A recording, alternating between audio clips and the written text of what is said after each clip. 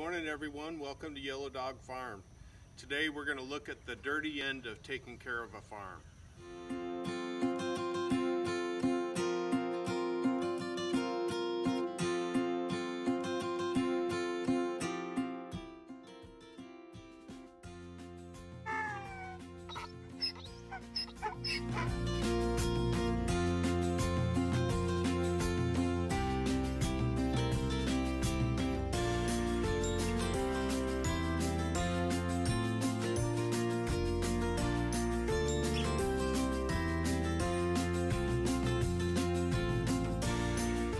Have an ABI spreader.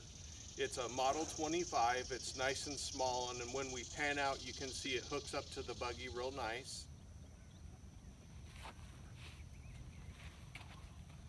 It works just fine. It's ground driven, so by pulling the buggy you go ahead and generate the power. I'll show you what the controls look like. This control, the only thing that you need to do is go ahead and flip it down, and that engages the ground drive. So that's what moves the channel and the choppers in the back.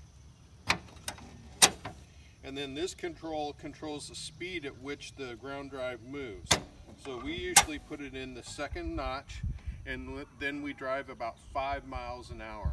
So, but other than that, it's a small model, but it's got all the features of the larger manure spreaders. In fact, if you come around, you can see the business end of it. And so these paddle wheels go ahead and make sure that you get even coverage all the way around. So we'll go ahead and go out on our trails and get rid of this weekend's worth of cleaning. So if you put this up, this keeps it from flying back into the buggy. I'm going to go ahead and put the ground drive on.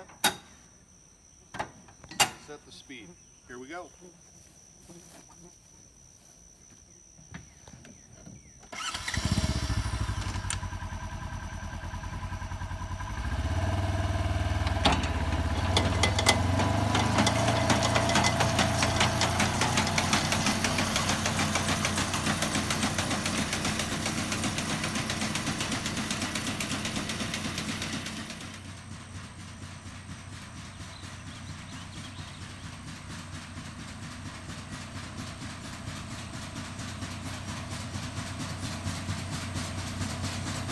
Now that we're all done emptying it out, you can see the ground drive chain, and it just goes ahead and pulls all the manure back to the beaters and flings it out the back. So this is really great size for our hobby farm. We have 4 horses, and it works fine. We probably use it about once a week.